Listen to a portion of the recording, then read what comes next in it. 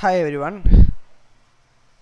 In this video we are presenting another proof of infinitude of primes by Harry Furstenberg, and he was using topology. So in order to start the proof, we need to know some ideas from topological space.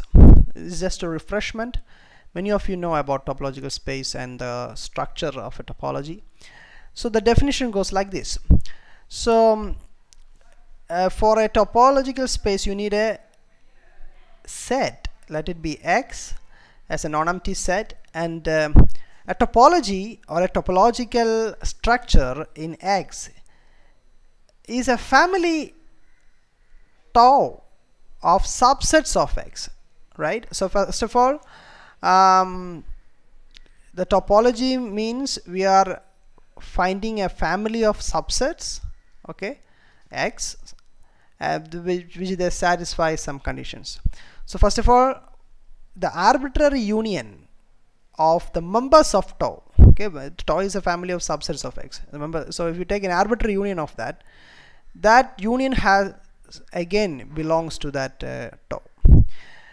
And second case, finite intersections, right? We are not making an arbitrary intersection, but finite intersections of members of tau has also to be a member of tau, right? And thirdly, we need phi and X are members of tau, right? That's the main idea.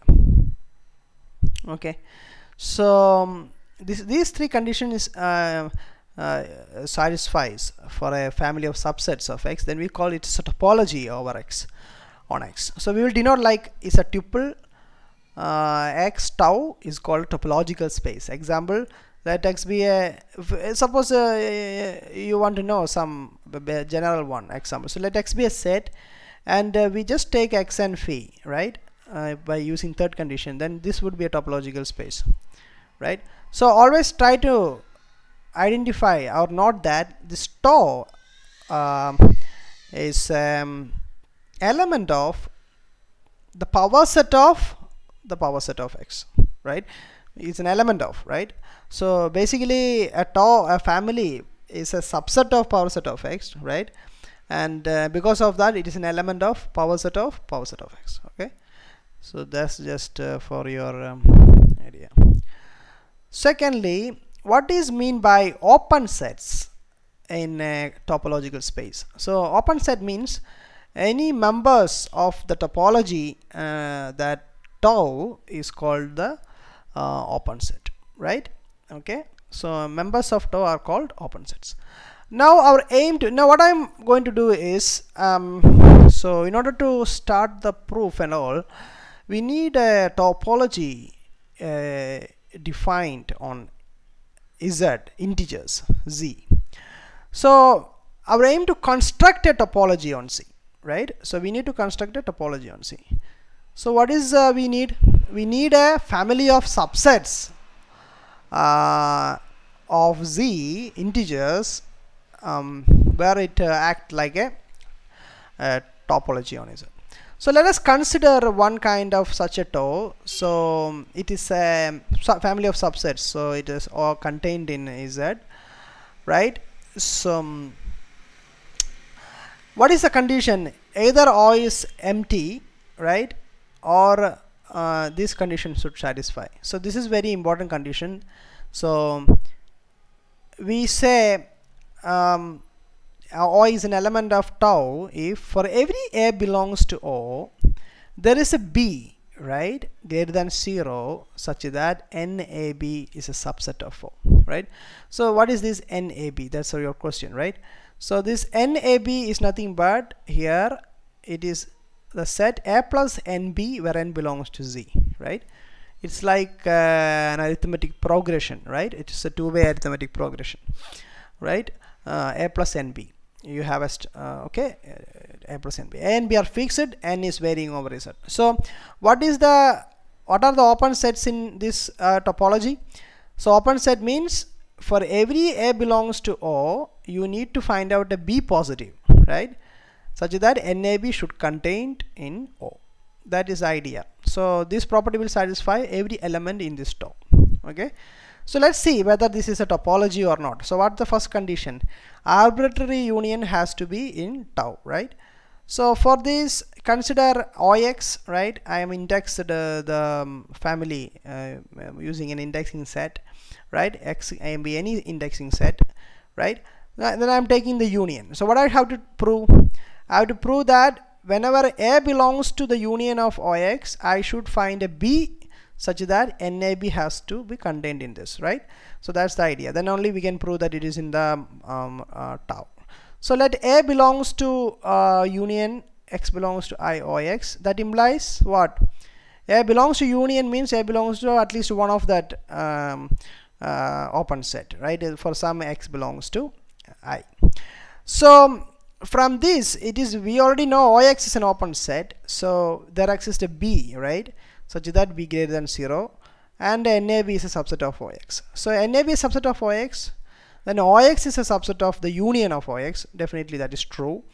That proves that NAB is a subset of union of OX. That means union of arbitrary union is open, which is belongs to tau, right? The meaning is. Now we have to prove the finite intersection. So in order to prove finite intersection, you don't only have to show that it is true for only two values, right? So let us take two open sets, O1 and O2. And what do you have to prove? Whenever A belongs to O1 intersection O2, I have to exhibit a B positive that NAB is contained in O1 intersection O2. That's our idea, right? So since A belongs to the intersection of O1 and O2, that implies A belongs to O1 and A belongs to O2, right?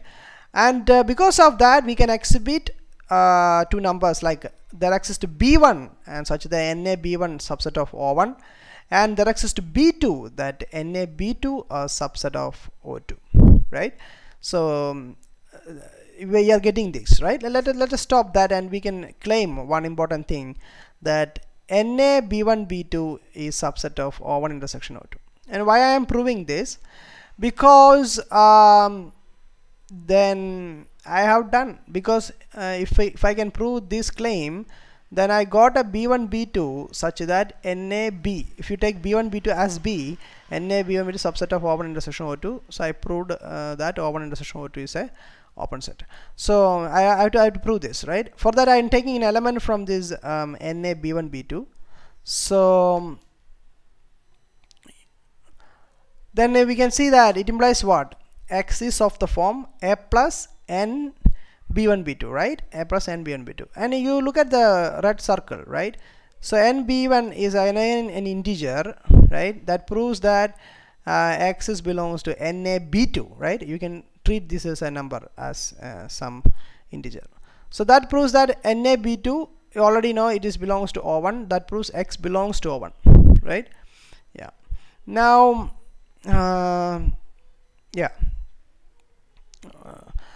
this is O2, NAB2 subset of O2, so that is X belongs to O2. Similarly, if you write X equal to A plus N B2 B1, and this is an integer, so you can show that X belongs to NA B1. Already we know that it is belongs to O2. So X and X is belongs to O1 and O2. That means X belongs to the intersection O1 intersection O2. So that is so the claim is true, because we started from here and we reached here.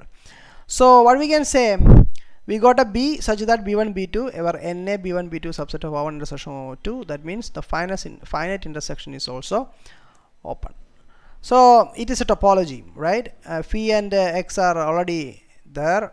Okay, so it is a topology. So tau is described above is a topology on X. Okay.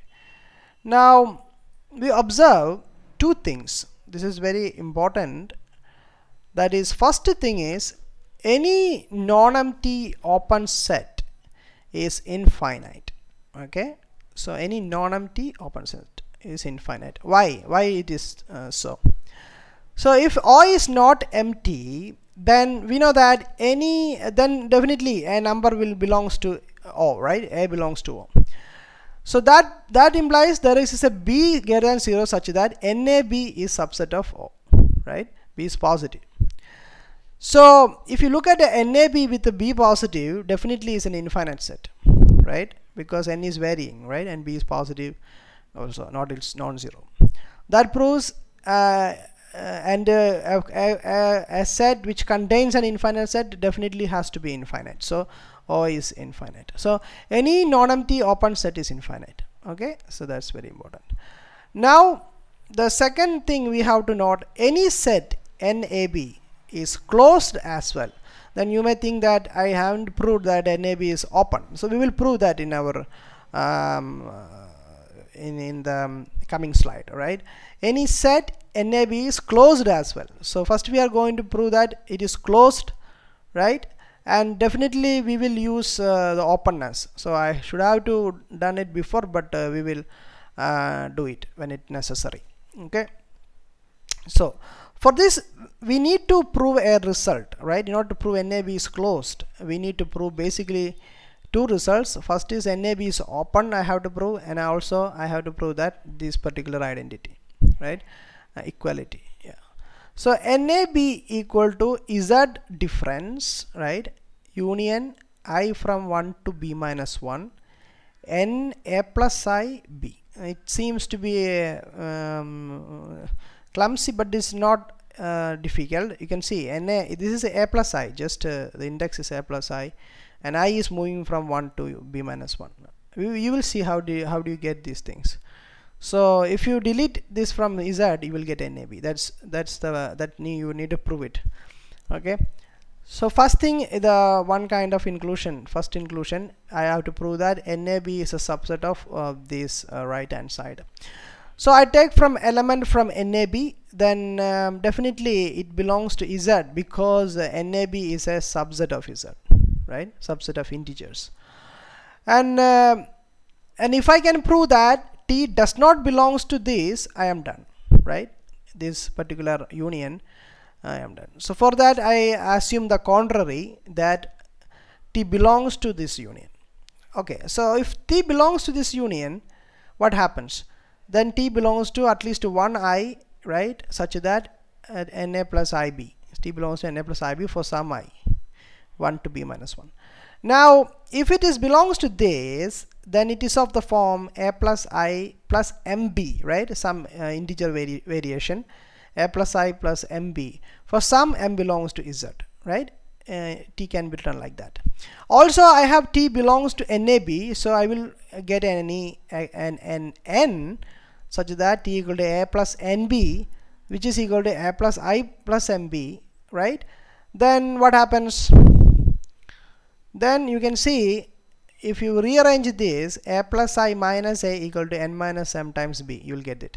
So basically if you simplify, you will get I equal to N minus M times B. Now note that B is a positive number, and N cannot be equal to M. If N equal to M, then I equal to 0, that won't happen, right?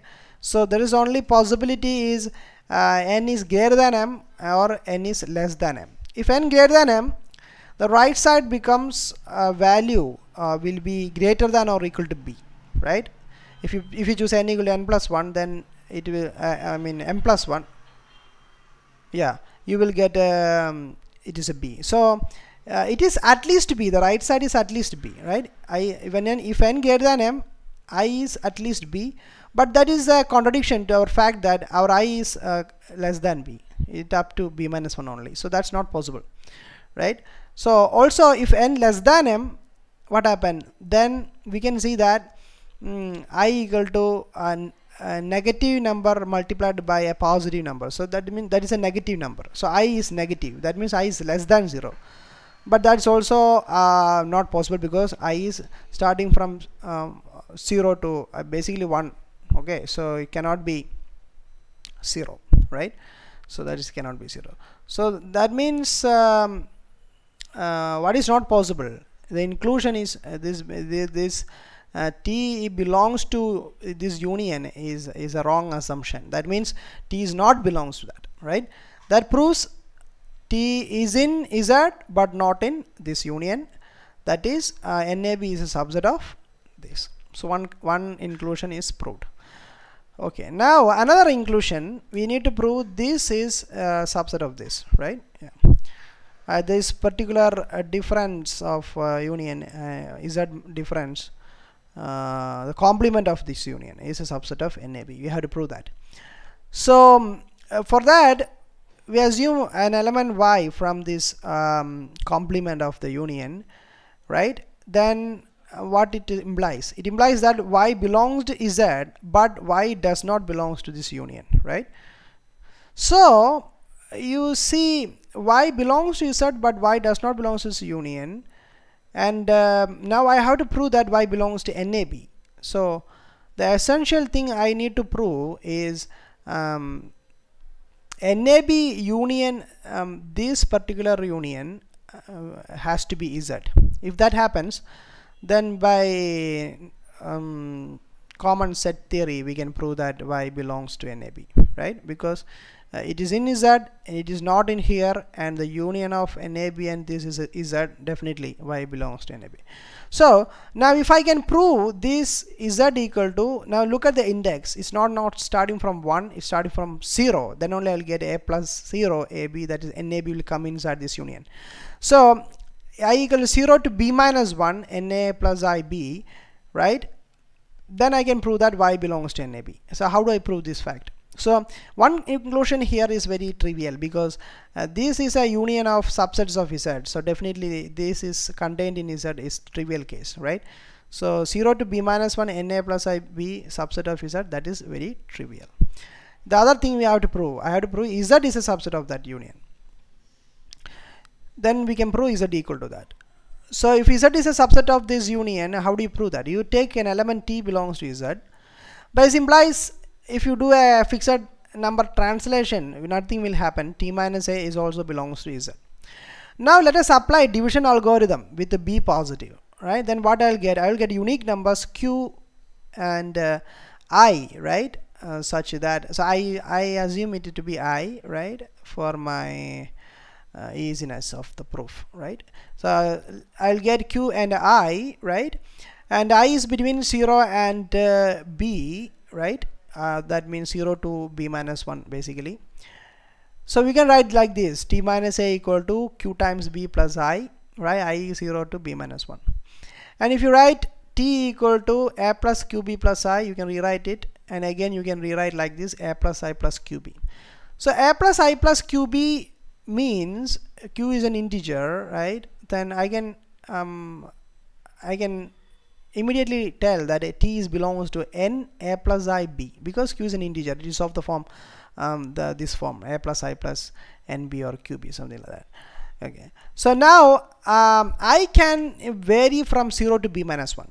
So I can just, if I am randomly taking an integer T, I can just say that I only know that it belongs to at least one of these I, right? Yeah, but I don't know that I. So what I am clearly say, I can say that this belongs to the union of 0 to B minus 1, because I is varies from where 0 to B minus 1. So I can surely say that T belongs to this union 0 to B minus 1 NA plus IB, and so it is done, because we started from Z and we proved that this Z is subset of this union. Already this is subset of this, so they are equal, and we have our element is in Z, right, but not in that union from 1 to B minus 1. That helps to prove that proves that Y belongs to NAB, right? NA, the 0th index, A plus 0 P, so it belongs to that.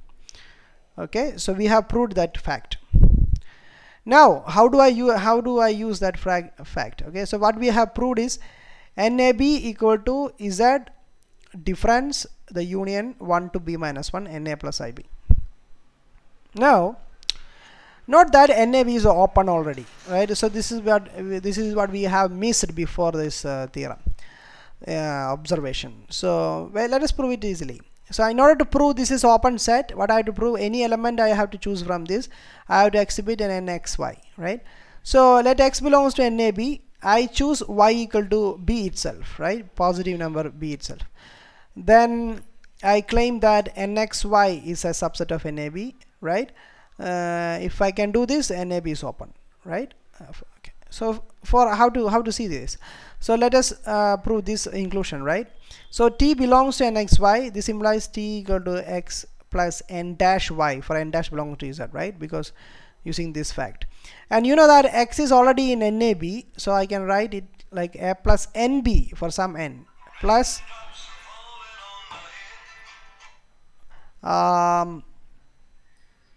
yeah, so a plus n dash b you get. So what you can see, n plus n dash is an element of z, so you can see this is a plus nb form, so it belongs to NAB.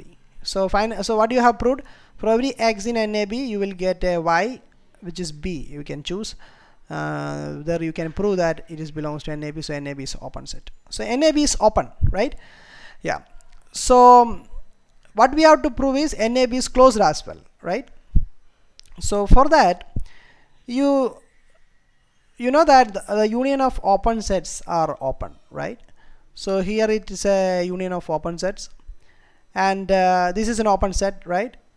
And this is a complement of an open set, right? Z minus an open set is a complement of open set. That means it is a closed set. So right hand is closed set, so NAB is a closed set, right? So NAB is closed as well. So NAB is open and NAB is closed. We use the idea of closedness, right? Yeah. Okay, now we have proved NAB is closed. Now we are right, the end of the proof. Now we choose, we know that n equal to plus or minus 1, then that is that has no prime factors, right? Yeah. So but every n not plus or minus 1 has a prime divisor p in p, right? A prime divisor p in p. So what is the meaning of that? It belongs to n0p, right? Is that okay? N has a prime divisor p, that means n belongs to n0p. What is n0p? 0 plus np. It is a basically it is pz, right? So that n belongs to pz. That is true, right? Np equals, so n belongs to nop. So if you take every n not plus or minus 1, then definitely that n will belongs to the union of NOP, right? Yeah. So is that difference plus or minus 1 equal to the union of P belongs to P and OP, right? That's what we will get. Now this result is very important. So if P were finite, what happens? This is a finite union of closed sets. This is what we have proved. NAB is closed, say NOP is closed. So this is the finite union of closed set, right? Yeah. That means finite union of closed set is closed. That means what? Is that difference? This is closed, right? So it's a complement of plus or minus 1 is closed, and that proves plus or minus 1 is a open, right? Plus or minus 1 open. But we know that it is a finite set, but it contradicts the fact that every non-empty open set is infinite, right? That means P cannot be, the script P cannot be finite. That is P is infinite. Okay, so go through the proof very clearly, then you will understand it clearly. Thank you.